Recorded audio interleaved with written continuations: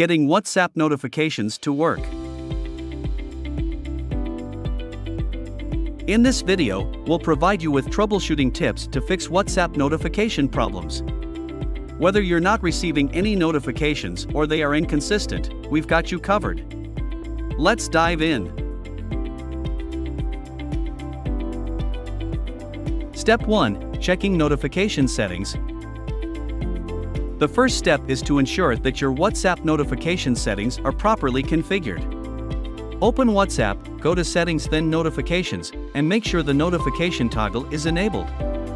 You can also customize notification sound, vibration, and other options according to your preferences.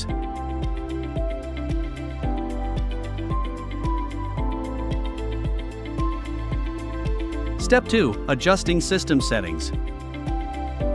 Sometimes, system-level settings can interfere with WhatsApp notifications.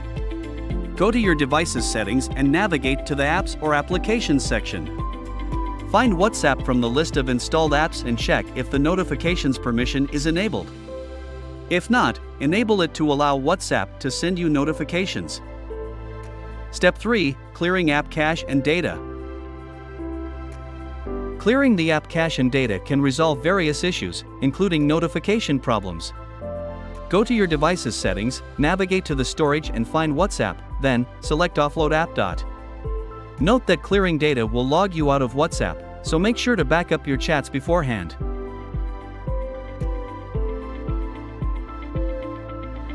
Step 4. Reinstalling WhatsApp. If the previous steps didn't resolve the issue, you can try reinstalling WhatsApp. Uninstall the app from your device, then go to your App Store, Google Play Store for Android or App Store for iOS, and reinstall WhatsApp. Set it up again and check if the notification problem persists. There you have it, a set of troubleshooting tips to fix WhatsApp notification issues. By checking notification settings, adjusting system settings, clearing app cache and data, and reinstalling WhatsApp, you can resolve most notification problems. Thanks for watching. If you found this tutorial helpful, please give it a thumbs up and share it with your friends and family. Don't forget to subscribe to our channel for more useful content like this. If you have any questions or additional tips, leave a comment below.